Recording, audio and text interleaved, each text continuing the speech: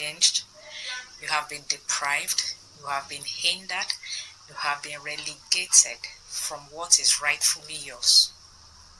This word is to you. The Lord says, do not fight, that He, your God, will fight for you. He will overturn it until what is yours is given back to you. That verdict, that decision that took you away from what was rightfully yours is right now overturning them. And at the end of the day, you will get back what you lost in the mighty name of Jesus. This is to that one person, and I pray it meets you well. This is a short, specific, prophetic word for you. Don't take laws into your hands. Don't fight your own battles.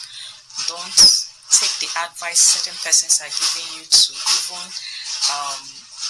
react in a certain way. Peace, be still. Be quiet. Let it go.